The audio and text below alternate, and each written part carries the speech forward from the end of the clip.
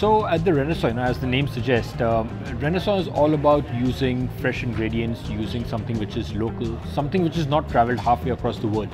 So we give a lot of importance on things which we produce locally and things which are fresh.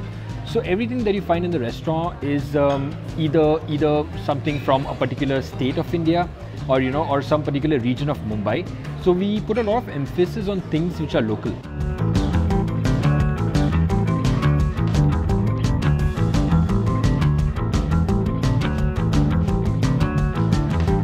So Rennaisance as a brand stands for something that is intriguing, something that is interesting. We love to create things which interest a lot of people. This interest can be anything from right from the origin of the ingredients or how we produce it. To some extent, we even have our own herb garden. So we pick up a lot of herbs by our own. And it's about creating a story about the food and not just dispensing food onto the table. Everything is very special and interesting.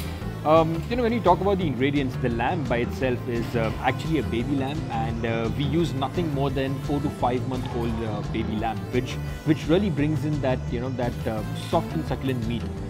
This is something that you just put in your mouth and it melts. Let me not talk about the spices here because we've got secret spices that we get into the food. A lot of people come here just for this particular dish. It's not spicy, so a lot of foreign clientele also love about it.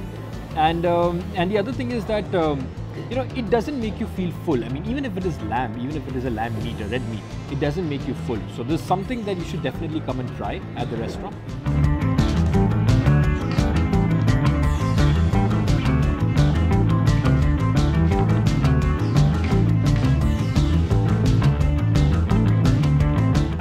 Pandit, and I'm the executive sous chef at the Rennaisance.